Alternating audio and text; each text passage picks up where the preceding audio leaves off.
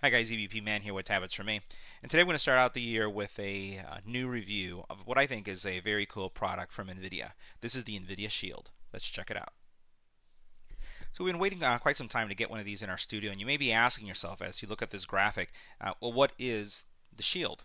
As you see here, we have a TV, and it's showing you several of the channels that you're very familiar with on devices like the Roku. If you think about Fire TV, if you think about other devices like the Apple TV. And the answer is that it is a media viewing system. But at the same time, when you look towards the bottom, you start seeing a game controller. Well, is this a PlayStation? Is this an Xbox? Is this something else? Well, the answer is it also is a gaming system. It actually serves multiple purposes. It's a media consumption device. And if we take a look at the features in the top, we'll be able to see more about what is promoted with the Shield. So Nvidia is known in the industry for providing high-end graphic solutions for gamers. Really, the graphic cards that they provide are leading edge and provide not just laptops but desktops incredible gaming experiences. So Nvidia is taking that video graphics knowledge and experience and really packaging it in a product that's going to give you an exciting experience when it comes to your viewing experience for television shows as well as gaming. As you saw here by the graphic, the Nvidia Shield focuses on using Android's ecosystem. It's an Android-based operating system on this device that gives you access to all the content that's available on Google Play, which really also expands beyond that. It gives you the ability also to stream content from your tablet, from your phone, from your laptop using Google Cast. And just as you've seen, let's say with Apple TV, as well as the recent release within Amazon, they have the ability to use a remote to search and find content. So really, Nvidia had this solved prior to Apple launching it and also prior to Amazon launching it. And that is possible with this little remote that you see here. In addition to that, they're giving you some really good quality, I would say, content through 4K streaming.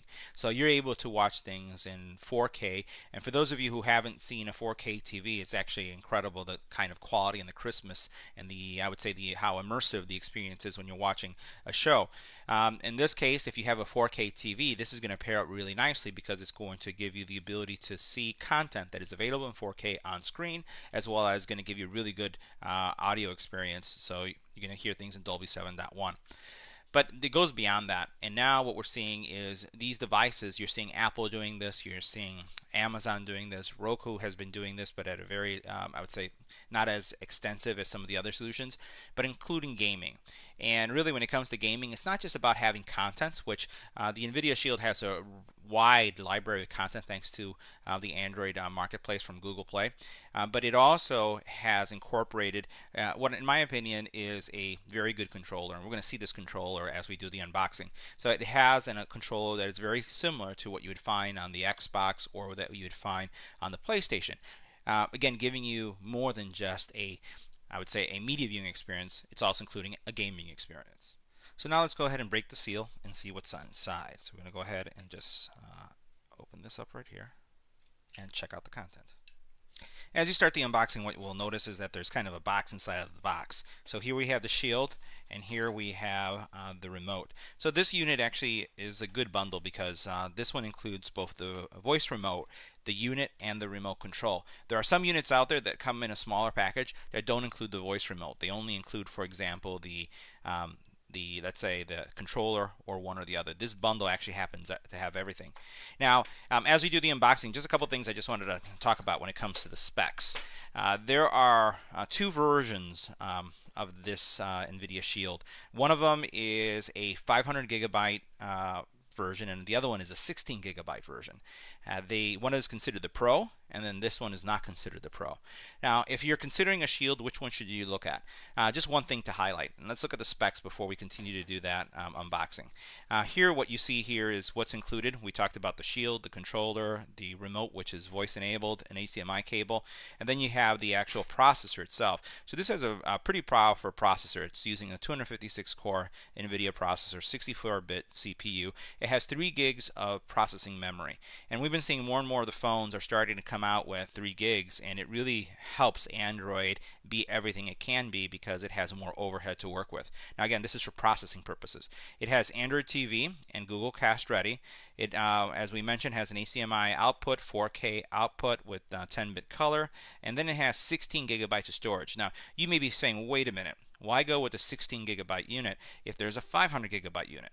The 500 gigabyte unit is $299. This unit is available for $199. So you're paying $100 more to have significant more storage. But this is one thing you should consider. Notice this area, expandable micro SD storage up to 128. Now, with, when you think about the price of memory cards, you're looking at under $40, under $30, probably even less if you're watching an Amazon deal day, to get 128 gigs of storage.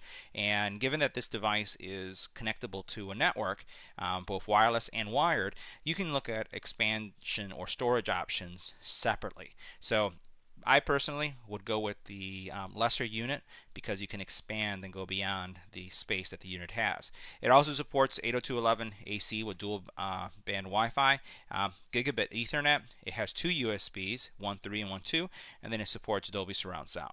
Now if we go back to the unboxing, we saw that we have a remote. Now let's go ahead and check out what's in the box. So the first thing we'll do is go ahead and continue to remove these tabs that keep everything nice and secure. I think there's another one somewhere right here. Here's the other tab. Go ahead and remove that. And we'll shake that out. All right. So this is the shield. Larger, I would say, than an Apple TV. So you can see that it's larger than that. It's larger, obviously, than a Fire Stick. It's only on a Fire Stick, and it's larger than a Roku. I'd say that this is probably the size of a small DVD player. Again, if I put my hand on it, it's about 2 hands width, but it's very thin. If we look at it right here, you'll notice how thin that is. But it's a really good-looking device. Let's see what's else in the box. Here we have technical support guide. This is how to pair the remote. And here, we'll remove this. Here we have our remote, and this is a big remote. And again, this is what really makes any gaming experience a gaming experience. So this is very Xbox-like, I would say, and you'll notice that it has kind of the same controls and the same buttons here, and it has in the front, if you notice, the same type of controls, little trigger buttons and these buttons right here. You have headphones capability, as well as you have right here the micro USB charging, I would assume, right there. So everything looks and feels, and I don't have really large hands, but this feels good. This feels good in my hand, and I can see myself playing. It has on the bottom this curvature right here that makes it feel good when it's in your palm. So nice. And as you can see, just by touching it right here, it turned on. So you have some control options and some things there. So we'll look at pairing and how this works a little bit later. Now, what else do we have in the box? So here we have a little instruction guide, and actually it's probably a little safety guide here. We do have our micro USB charging cable for the remote. And the nice thing about it is that it comes with an HDMI cable. You don't see a lot of devices that come with an HDMI cable. That's great because it makes just the overall setup and purchase much easier. Let's switch over now to the remote, and let's see what's in the remote box. So we'll go ahead and cut this guy open too. Get this off camera for a second, and we'll cut that. All right. And all right. Again, really good looking remote.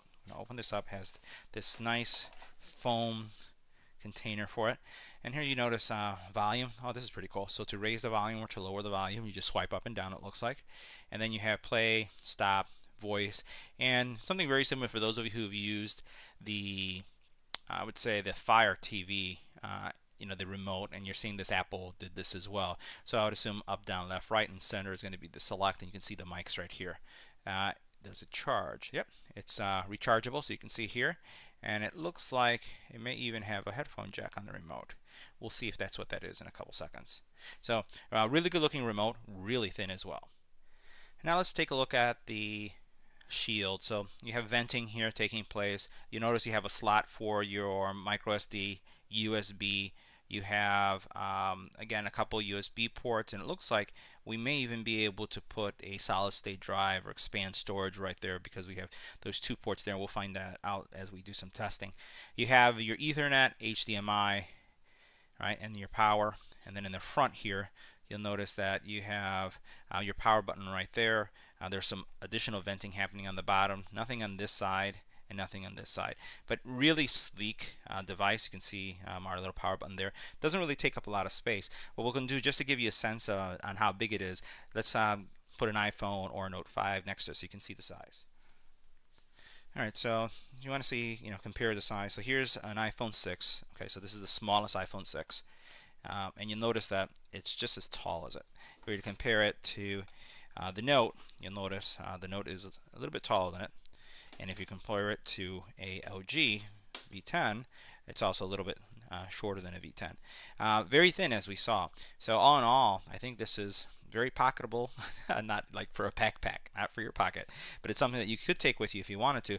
But I think that this is more designed to be in I'd say a media console, something that you have in your home. It would be very easy to mount this on a wall, even though I don't see any kind of brackets. I think that you could probably use some industrial Velcro or some brackets to hold this up if you want to keep this behind your TV and not have it visible. So this concludes our unboxing and initial overview of the Nvidia Shield from Nvidia. We're going to do some subsequent videos that are going to cover setting it up and looking at gameplay and some of the features on why you'd want to consider this over a Roku or, let's say, a Fire TV or even an Apple TV. So stay tuned. There'll be some videos coming up in the next couple days just covering those features. And as always, I want to thank you for watching this video. And if you have any comments or questions, leave it on the YouTube channel. Don't forget to like, share, and subscribe. Thanks for watching.